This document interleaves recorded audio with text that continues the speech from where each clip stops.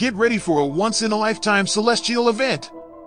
An extremely rare green comet, named C/2022 E3 ZTF, will be making a close approach to Earth in the coming week. This is a spectacular opportunity as green comets are incredibly rare, with only a handful ever being observed in history, and this will be the first time one will be passing so close to our planet. This mysterious comet will be visible to the naked eye, and this is your chance to witness a natural phenomenon that has not occurred in almost 50,000 years.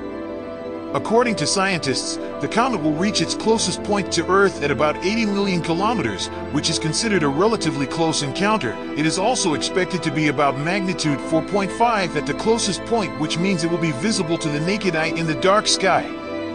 The green color of the comet is thought to be caused by the presence of diatomic carbon, C2, and cyanogen, Cn, gases that fluoresce when they are exposed to the sun's ultraviolet radiation.